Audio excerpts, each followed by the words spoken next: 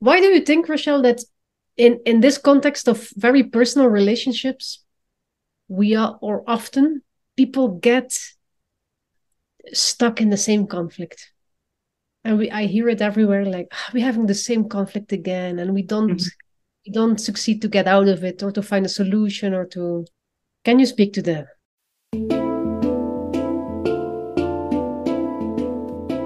Welcome to NVC Life. I'm Rachelle Lamb, veteran NVC trainer and relationship coach, helping listeners navigate interpersonal conflict and ground more deeply into relational living.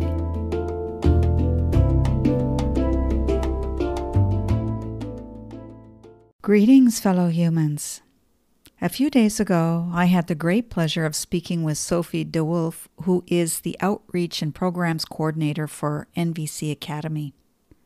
The NVC Academy offers hundreds of affordable online personal growth courses and resources to learn nonviolent communication from home. And they have invited me to present an online course in February and March of 2024 titled Bridging Differences, Building Bonds, a Revolutionary Approach to Resolving Conflict. My conversation with Sofie was recorded for the purpose of letting people know about me and my history with nonviolent communication. I enjoyed our conversation so much that I thought I would share it here on my podcast. I've edited our conversation into 2 episodes. Here is part 1 of our conversation. Rachelle, your course is about how NVC is a revolutionary approach to resolving conflicts.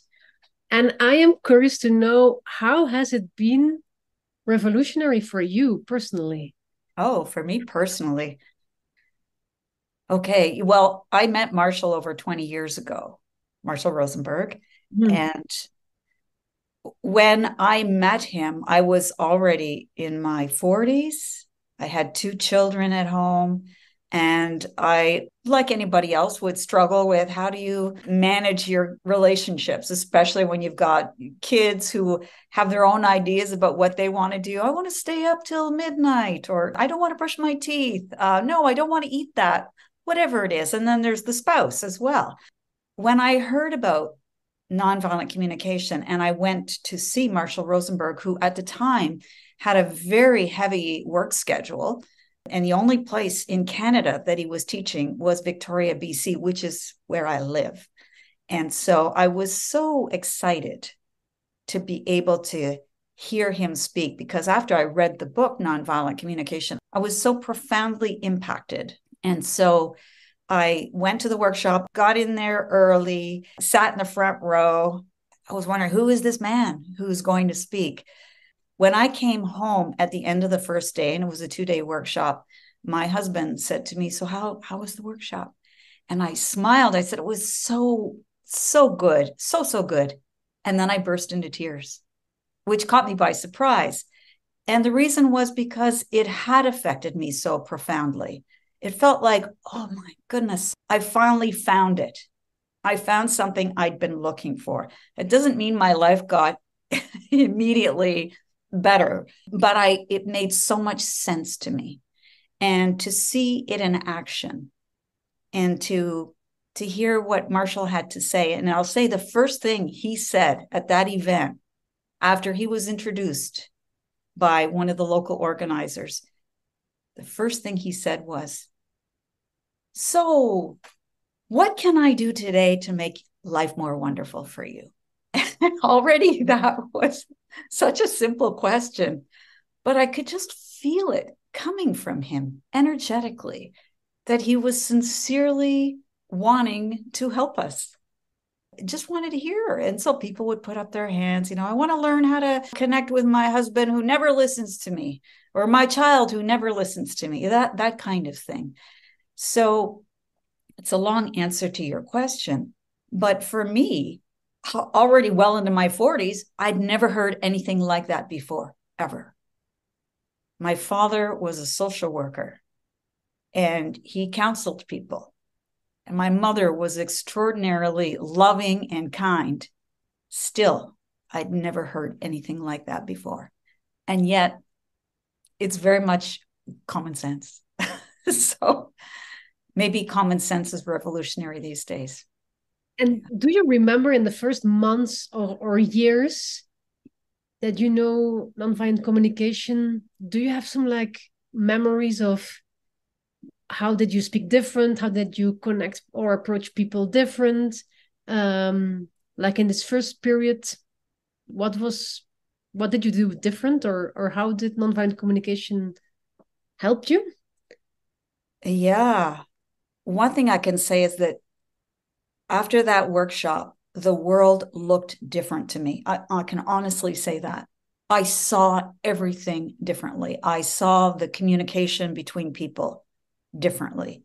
I mean, Marshall simply says that, all people are ever doing is saying please and thank you. Please is an opportunity to enrich life, and thank you is an expression of gratitude. Yeah. So I started to see it that way.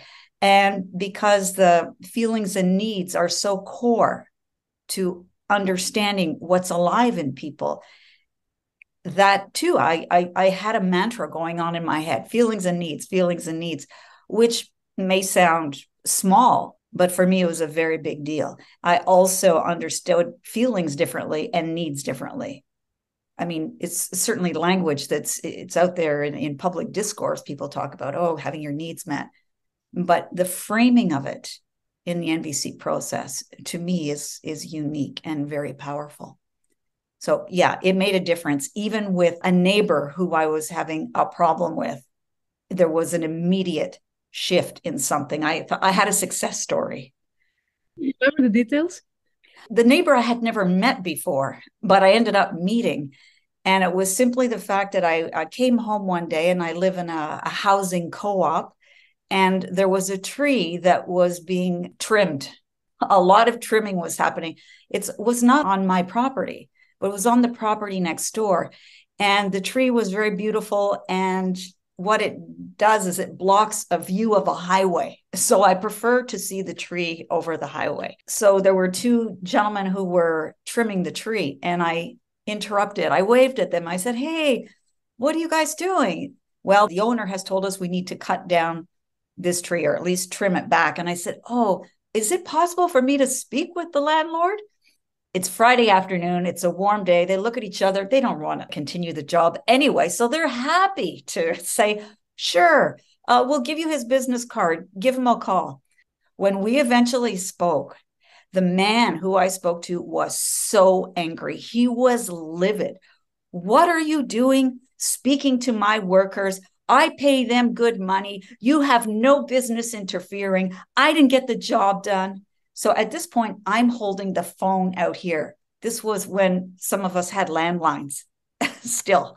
So back in the day of a landline, if anybody doesn't remember what that is, it's a phone that's plugged into the wall, and you can only walk about 5 feet away from it. So in any event, I'm holding the receiver out very far because the guy is just screaming at me. And here's what happened. I remembered, oh, what's going on for him? I'm going to empathize with this man. So I said, do you have a need for respect? You angry because you have a need for respect for how you use your resources?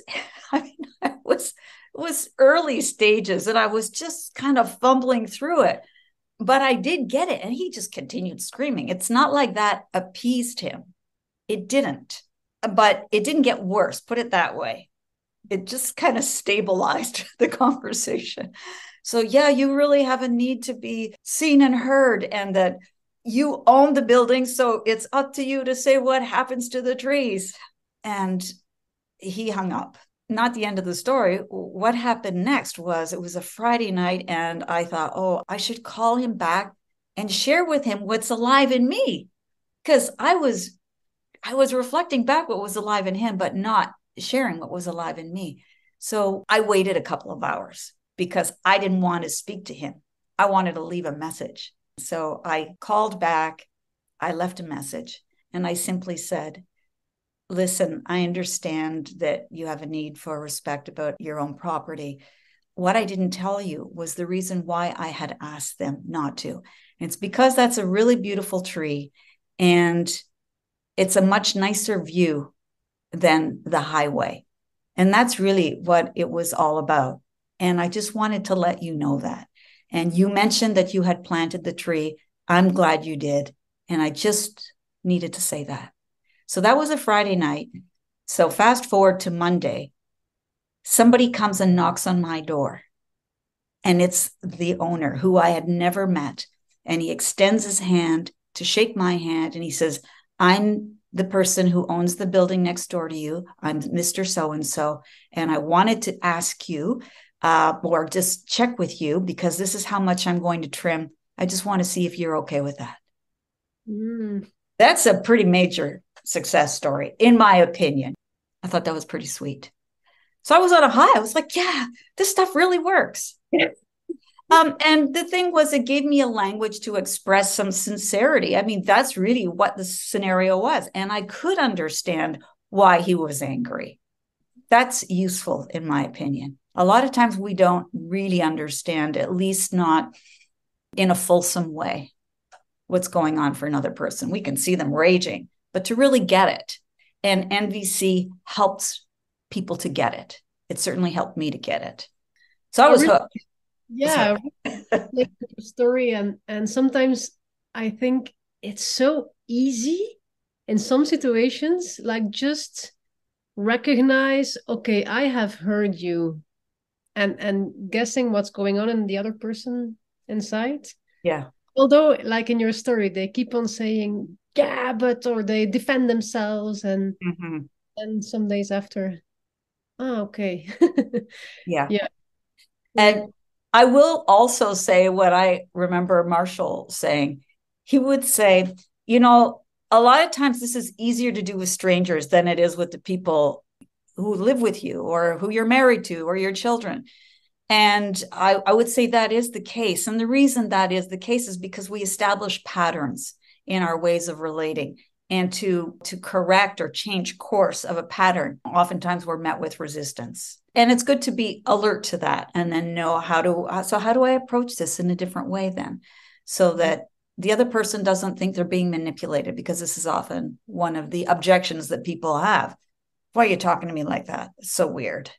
And so you empathize with that. Yeah, you're not trusting in my sincerity. And I would do the same if I were in your shoes. But let me tell you why I'm doing this. Because I don't like our pattern. I don't think you like it either. So I'm wanting to do this so that we can improve our communication in our relationship. I care about you. I care about this relationship. That's why I'm trying this out. Does that impact you in any way? How does that land for you? So you ask the person. Why do you think, Rachelle, that in this context of very personal relationships, often people get stuck in the same conflict, and I hear it everywhere, like, we're having the same conflict again, and we don't succeed to get out of it or to find a solution or to. Can you speak to that? We're creatures of habit. That's one thing. I don't want to get into psychology, but I'm going to right now, which is we do speak about attachment styles. And where do we develop those attachment styles? In early childhood. So a lot of the repeat patterns are things that people are trying to resolve that they took on in their childhood. It's not surprising then whatever real challenges that we might have had with a parent or a caregiver, somebody very close to us, if they're not metabolized, they're seeking some kind of resolution. Where are they going to try to resolve? In another intimate relationship. So that's where you see the pattern coming up of, boy, when you say what you just said, you remind me of a parent. Like, I have a sense of not having any agency or respect for my own choices. It's like a pattern in one person and a pattern in another, and it's a beautiful fit. And then it creates a lot of sorrow for people. But why NVC is so useful, because it helps people understand, like, let's talk about those needs, the need for respect for personal choices. And also, what does it mean to be in a relationship? Because connection and mutual regard, mutual respect, these are going to be important, but sometimes it's not so easy to bring these things together. So we want to try to create some kind of cohesiveness. And by the way, too, it's important to recognize that if you're in a relationship, there will be conflict. If you don't have conflict, you're not in a relationship. So let's not try to get rid of conflict, but improve our capacity to be in those places of tension. I think that's very important. I'm not trying to get rid of conflict. I'm trying to help you understand it and get through it. To strengthen the relationship, people oftentimes, if it's done well, they come out of it with changed minds. Their appreciation for the other person, for conflict, for life is larger. It's enhanced. Yeah. So we could say conflict, the great enhancer. That's a good workshop title. Yeah, and more connected. Yeah. No? When you get out from a conflict and you both are understood and heard, and there is like a mutual understanding. Yeah, you're in my case, I feel always like more connected. Yeah. And that's it for now. Thank you for listening to part 1 of my conversation with Sofie De Wulf at NVC Academy. Tune in next week to hear part 2. And if you're interested in my upcoming course at the Academy that starts in February 2024, I've included a link to the course in the show notes. Thank you for tuning into NVC Life. For future episodes, be sure to subscribe on iTunes, Spotify, or YouTube. For free resources or to book a private session with me, head over to RachelleLamb.com. Until the next time, stay sane, grateful, and generous.